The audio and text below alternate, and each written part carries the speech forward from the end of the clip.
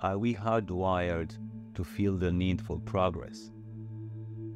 Maybe we are.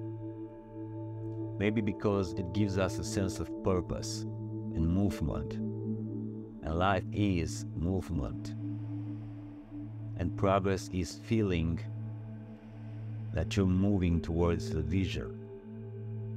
And maybe sometimes we need to take a break from that kind of need as well. But progress starts with honesty to yourself, with yourself. That means being able and being willing to face the truth about who you are, who you want to be, and what holds you back, how you feel.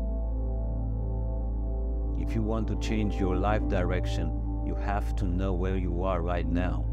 You have to be willing to admit where you are right now. You can't expect to reach any new place, any new destination, without being completely honest about your current situation, your current way of thinking, feeling, and behaving. The way you look at the world tells you what world you live in and who you are in that world. Locate yourself. If you want to climb the mountain, it's good to have a map. It's good to know where you're going and maybe what company to keep.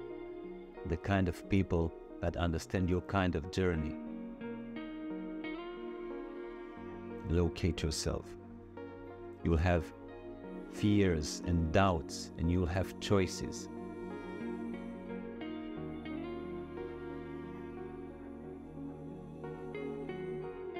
But that mountain you're climbing is you. You are the mountain.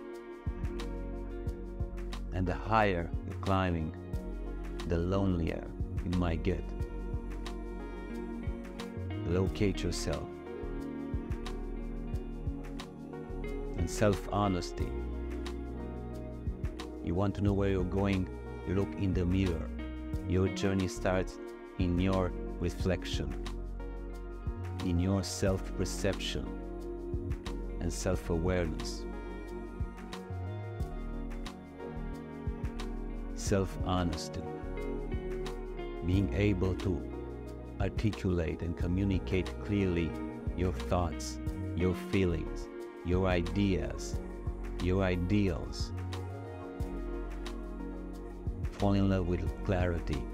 Fall in love with your mountain. Or better yet, rise in love with your mountain.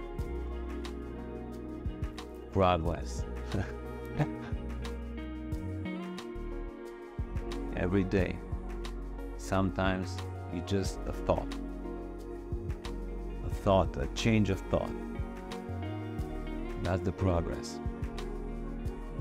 A change of perspective. A change of words. A change of breathing and focus.